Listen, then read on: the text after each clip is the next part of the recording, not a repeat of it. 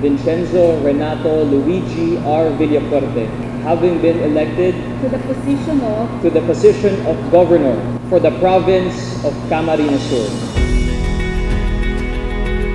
My brothers and sisters, we begin to take flight into a new era of innovation and economic prosperity where nobody should be left behind.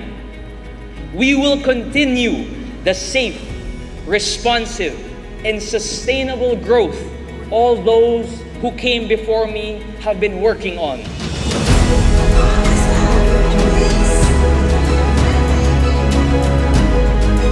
To the people of CamSur, the world has changed and we must change with it. Our administration will not forget what we have learned and the progress we have achieved. Our intention is to only move forward and never backwards. Today is a special day as we gather here representing not only ourselves but also the different sectors of our society.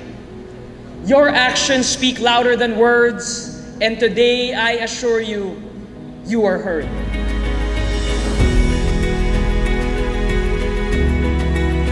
Together, we can rise into mountaintops and conquer summits for each other. Uya na po ako. Yaon sa indong atubang ngonyan na minahatang kansakong bilog na pagkatao, ang bagong agila kan Camarines Sur. Mga tugang, lilipad na kita.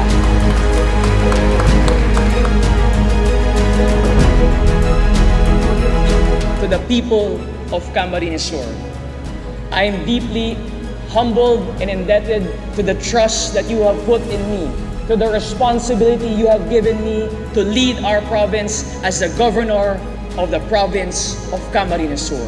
Maraming salamat po. Diyos mabalos sa Indogabos. Mabuhay kita, mabuhay ang Camarines Sur. To God be all the glory.